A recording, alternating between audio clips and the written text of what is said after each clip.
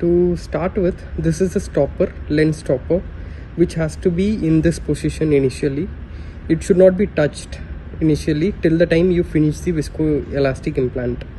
So there is a small hole here where we can use a viscoelastic cannula and push. And the moment, if you can see, it reached only the half. The moment it reached half in the cartridge, the viscoelastic reached only the half. I am going to go from forward,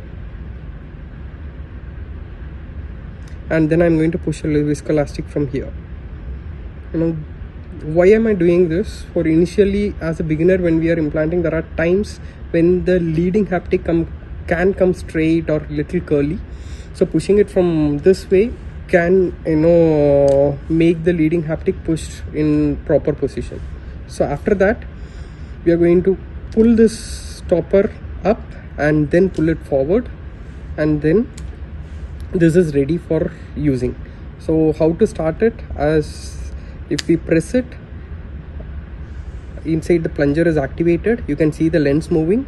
You can stop it a little bit before the nozzle, and if the lens leading haptic, which is in the front, is even it had come out straight, or if it is little curly, still they can go ahead with the implantation. But there is only one position where implantation should be stopped and new lens should be open. That is when the trailing haptic, instead of folding, it came out straight. Then that is a time when implantation has to be stopped, and it is very rarest of the rarest, which doesn't happen that easily. And you can see with your normal eyes where the lens is and where the haptic is very easily. And how to handle it? Doctor has to hold it like holding a pen with the index finger.